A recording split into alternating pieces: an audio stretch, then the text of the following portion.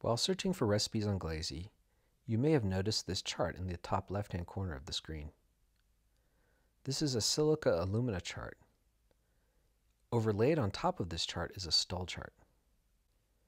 The Stull chart was created by R.T. Stull in 1912, and it shows regions of glazes on top of the silica alumina grid.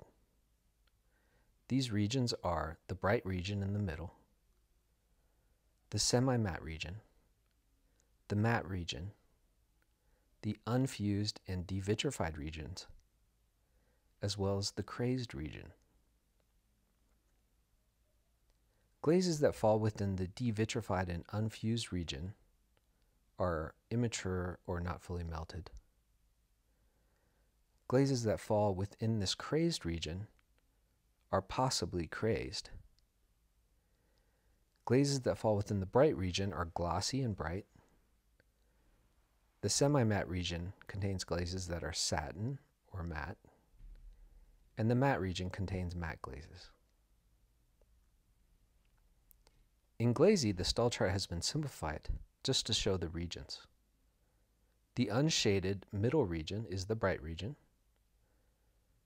Above and to the left of that is the semi-matte region, and next is the matte region. This shaded area here is the crazed region. When looking at this chart on Glazy, we can expand the map by clicking this button. As you browse Glazy, you will notice that most of the recipes fall within the bright region, while semi-matte and matte glazes fall within this area. The Stull chart is a very good indication of what the glaze type will be, either matte, semi-matte, or glossy.